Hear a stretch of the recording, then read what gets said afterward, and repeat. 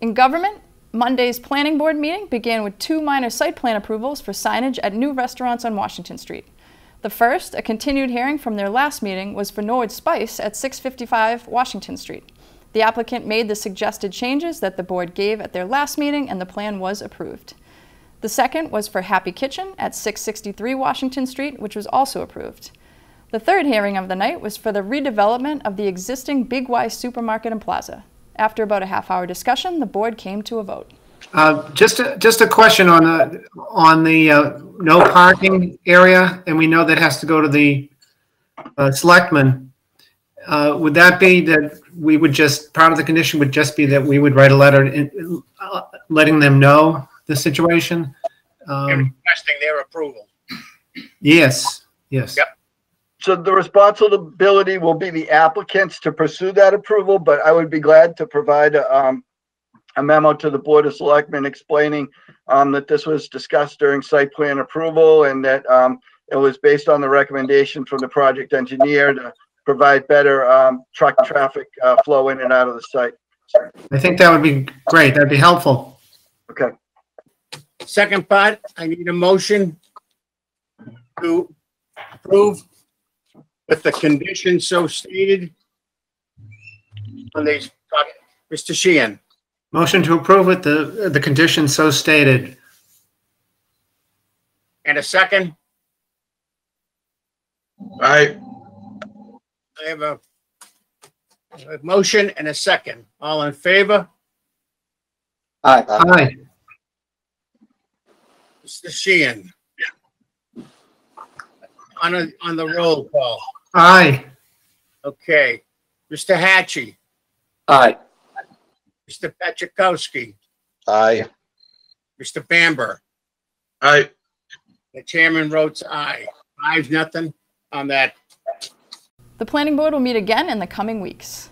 Meeting in person for the first time in months, the Board of Selectmen held a public hearing in the Police and Fire Community Room. Owner of the new Norwood Spice restaurant, located at 655 Washington Street, went before the board to apply for a wine and malt beverage license. After a few questions and minimal discussion, the board approved the application.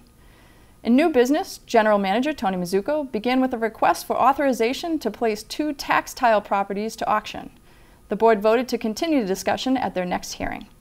Following the vote, General Manager Mazzucco requested an approval for a contract between the town and LifeWorks to continue their services and a request for the town to allow rent reduction of 75% for the OCC and Norwood Printing for the months of July, August, and September, and allow rent reductions of 75% for October, November, and December. The board approved both. Later in the meeting, Selectman Donahue asked Mr. Mazzucco about the status of the hospital reopening. So this isn't me making it up. If gray water has touched parts of the system, it has to be completely replaced. It's a hospital. It has to be built and designed to a higher standard than my home or your home or a building. Because if there's any gray water that got in there and they reactivate that as a building, the potential for mold growth in a hospital is critical. So it's just a very, very difficult, challenging situation. Stewart is losing millions of dollars every single day. They have an asset that generates a lot of money. It's generating them nothing and costing them millions of dollars. It's an emergency room. It's not as simple as dry out the water, flip on the switches, and call it back. We're spending a fortune sending police and fire all over. Nobody wants the ER open more than I do, but it's not a simple matter of just bullying the hospital into hurry up and get an ER up and running. It's not bullying. It's an honest question. It's not bullying at all. They're the ones that said that they would have an emergency room open. They're the ones that are going to come to us to ask for zoning changes and new concepts under zoning, and to change a part that's the center of the town in a very, very big way. Right. And part of that should be being a good community member and providing emergency care.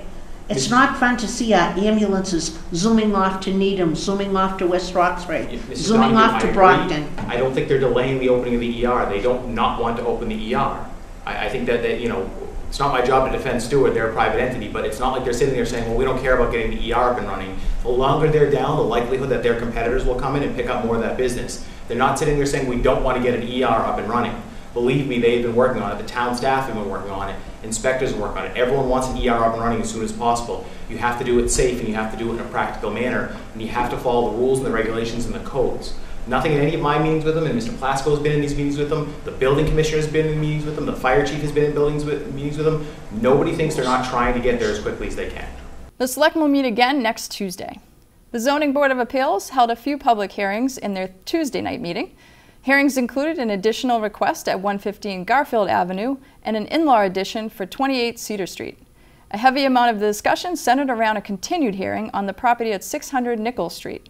The applicant is seeking relief for a few lots of land on the property that stretches out toward Brook Street by the water near St. Timothy's Parish. After discussion, the board voted to approve the second variance requested on the application. The Zoning Board of Appeals is scheduled to meet again on October 6th. The Conservation Commission met on Wednesday night. They had 4 public hearings as well as regular business to discuss. John Kikich of Bowler Engineering proposed a project at 420 to 442 Walpole Street. CertainTeed Roofing Company announced a new project idea for their property on 1077 Pleasant Street, and the new Conservation Commission agent Holly Jones gave her monthly report. The Conservation Commission will meet again on October 6th at 7:15 p.m. For complete government coverage, tune into the NCM Government channel or watch it on demand at nordcommunitymedia.org.